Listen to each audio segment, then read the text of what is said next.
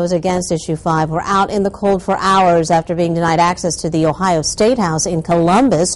Yesterday, thousands gathered, including a bus of people from Dayton, for a debate on Senate Bill 5. There was a hearing. We're on your side with Governor Kasich's new response to the bill some believe could crush unions. We went through negotiations the last few years, and where are we? $8 billion in the hole. We're not getting out of this mess unless we make significant changes, and we're trying to be fair to everybody.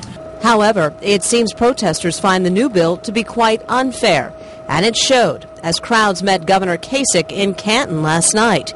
He was there on business, but he cut to the core of concerns being raised by protesters just outside the walls of the Canton Civic Center. I think they have a fear that somehow they're going to lose their pension. I mean, that's not what this bill is about. This bill is about restoring a balance so that employees can bargain over things like their wages.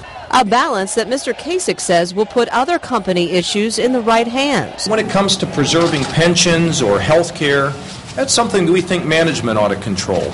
With Kasich's opponents coming down hard on the new bill, which would end collective bargaining rights for state workers, 2 News learned that union labor hits close to home for the governor. I'm the son of a mailman. My father carried mail on his back. I come from McKees Rocks. It's a labor town. You just have to balance the needs of public employees against the needs of the taxpayers. Democrats still say there is no proof that getting rid of collective bargaining would save the state much money. And protesters like this busload from Dayton, who made the journey to Columbus yesterday, recall the hardships of a time before collective bargaining was made mandatory. I saw a huge difference. We were at minimum.